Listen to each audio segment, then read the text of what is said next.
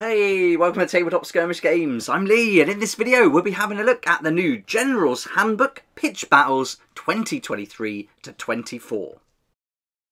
I'll be taking you through an overview of the book and picking out some of the key points to discuss. We'll have a look at some of the new spells, the new setting, and everything this new General's Handbook and new season of Sigmar has to offer.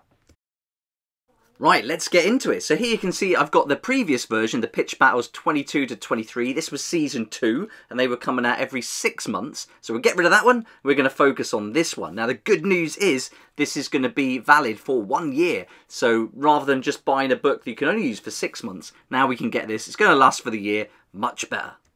You're going to get this little insert that tells you everything that's included in the pack when it's all wrapped up. This is on the back. I couldn't wait to unpack it in the video, so I've had a real good read through it already. But there we go. We'll get rid of that piece. We don't need that anymore. You're also going to get this card insert. If you've got any of the previous General's Handbooks, you'll be familiar with this kind of thing. We've got objective markers, the new Hoarfrost spell, the tower markers, and then our 8 battle tactics on these reversible cards as well. Very handy to have. Personally, I prefer just using the battle tactics from the book, but it's nice to put that down on the table when you've chosen the tactic to use. The cover is looking great. I think it's nice and simple, nothing too flash, but certainly enough to be getting on with. And I really like the whole aesthetic they've gone with Age of Sigmar, right from when Dominion came out until now. And on the back, you've got this really handy rules reference that tells you all the command abilities you can do in the different phases. Also goes through the basic spells and prayers as well. You can see it's got the ring binder, which is brilliant. This is really helpful for using it on the table. It's also not a big book either, so it's just a little bit bigger than A5. But you can see here, nice thick cover. You've got the ring binder, so you can fold it and have it with just one page showing, or have it completely flat on the tabletop. And just a simple thing, ring binder, but it makes a huge difference. It's brilliant. You've got a little introductory text there. I've used my code already, so don't try and pinch that. I don't believe you would for a second, but there we go. We've got all the contents laid out nice and clearly. Then we've got a few pages just getting us in the mood and introducing us to this new region of Andtor, which I think is brilliant. I really like this frozen theme that they're going with for the new season, and I'm really looking forward to trying out some of the battles. You've got all your pitch battle rules there, everything you need to know to pick your army. And this is what we'll be using in our TTSG Southwest tournaments. As most of the tournaments do, we're going to be using the rules out of this. So if you're coming along, this is a great book to get hold of. Then you've got your realm rules. And in this new season, there's a huge focus on wizard heroes. So if you've got a wizard hero with a wounds characteristic of 9 or less, and they're not unique, they're going to gain the Andorian locus keyword. So this is going to be similar to the Galician champion in the previous season. So anyone with the Andorian locus is going to get access to special rules, including things like optimal focus, primal magic. But don't worry if you've not got any wizards, because there is going to be some unique enhancements, and they're called nullstone adornments. So you're going to be using these nullstone adornments here to help you out to take on the wizards.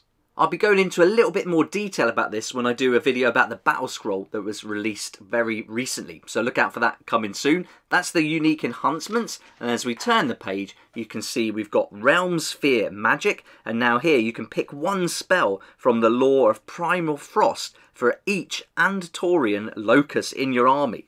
Now this is instead of picking one spell from another spell lore that they know. But there's some really good spells here. You've got Hoarfrost, Rupture, and Merciless Blizzards. Hoarfrost is awesome. I'm going to read it out because it's really good. So here we go. Hoarfrost is a spell that has a casting range of 8 and a range of 12 inches. If successfully cast, pick one friendly unit wholly within range and visible to the caster. Pick one melee weapon profile on that unit's war scroll and roll a d3. Change the to hit, to wound, or rend characteristic of that melee weapon to match the result until the start of your next hero phase. This is so cool because if you roll a 1, you could say that now it's a 1 to hit. But bear in mind that if you roll an unmodified hit or wound roll of 1, it's still going to always be a fail. But that still means you're hitting on 2s. So if you get a 1 or 2, you might want to choose that for your hit or to wound characteristic. But if you get like a 3, then all of a sudden your rend characteristic could be -3. I think this is fantastic.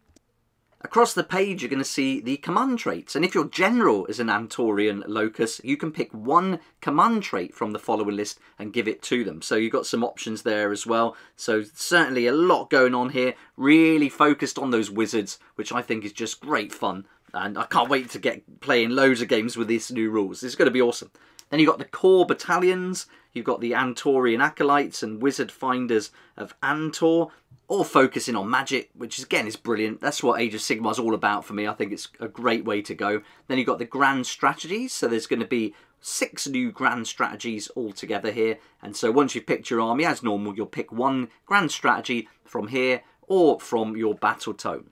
You've got things like control the Nexus. It says when the battle ends, you complete this grand strategy if 2 or more friendly wizard units are wholly within 6 inches of the centre of the battlefield. So really showing you're going to get a lot of wizards on. I've got 4 lined up already for my Stormcast Eternals.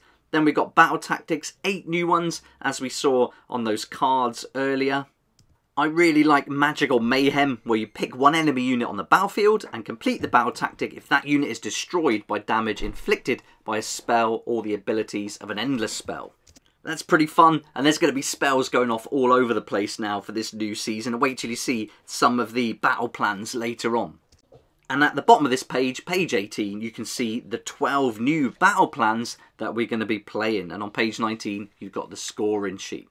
So as we turn over, we can have a look at the battle ready section. Nothing new there from the previous one really, so won't stay on that too long. But you can see these little dividers are great because they're made of cards, so a lot thicker than the regular pages.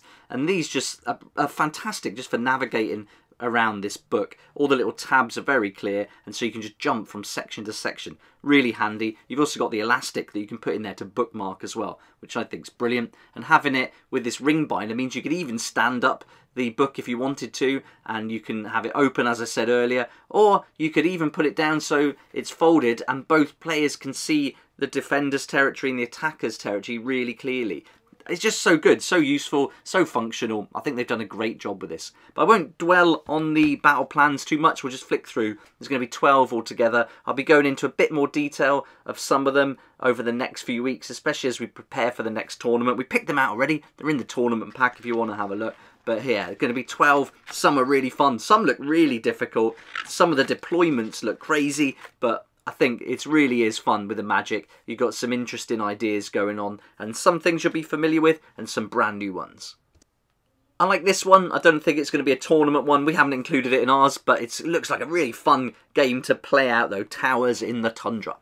Now we go on to the following page, starting at 46. You're going to go through the pitch battle publications, showing you which ones you can use now in this new season. And then you've got the endless spells updated. And if you want to find the points, just go to the battle scroll that was recently updated on the Warhammer community site. Then you've got the rules, the player's code, and these are going to be all the rules that you need to play. Again, updated. While this was printed, at least, there's going to be some changes perhaps. Again, check out the most up-to-date battle scrolls always to keep up to date with everything that's going on. The rules are great in Age of Sigmar, written really well, and they're all numbered as well, so very quick and easy to reference. You've got notes down the side, which answer a lot of questions as they come up, and so I think they've just done a great job with the rules altogether, but then combining it in a functional little book like this. It's just brilliant, and even if you are having to refer to the book, which can take you out of the immersion of a game, this kind of doesn't do it. It's not like going into a battle tome or a codex. There's something about this that I just think is really good. You notice you can't close it from the back, so you just fold it from the front. And there we go. So that's it. That's the new General's Handbook Pitch Battles 2023 to 2024.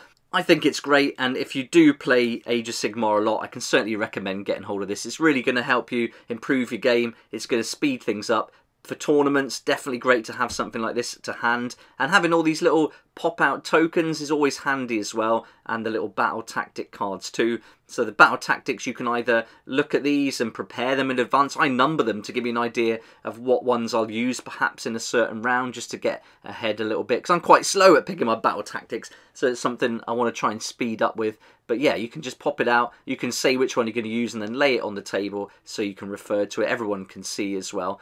you're going to be writing it on your score sheet. But there's something fun about just plopping it on the table, and there you go, that's what I'm going to use. So I hope you enjoyed this video. I'd love to hear what you think about this new General's Handbook. Let me know in the comments section below if you've picked one up, and I hope this has helped you decide whether or not to get one if you haven't. If you are looking to get hold of a copy, I'll put a link down below that will take you to Element Games, and also to my friendly local game store, The Little Shop DVD and Games. With those links, you can save up to 20% on all your hobby products, not just this General's Handbook, and you'll be supporting me here on the channel as I get a small commission too. So if you have a look through those links, it'll be awesome. Thank you so much, and also check out some of my other sponsors too. Big thanks to them for helping me keep going with these daily videos. Thanks so much for watching this video. I'll be putting out another video real soon looking at the battle scroll, but for now, thanks again. If you liked the video, it'd be awesome if you hit the like button, subscribe for more videos like this one, and I look forward to seeing you here next time on Tabletop Skirmish Games. Thank you so much to my Patreon supporters for helping me to keep going with these regular videos. I couldn't do this without you, and I appreciate your support so much. If you'd like to join the Patreon community, support the channel, get some great perks at the same time, there's a link down below in the description. It'll be awesome to see you there.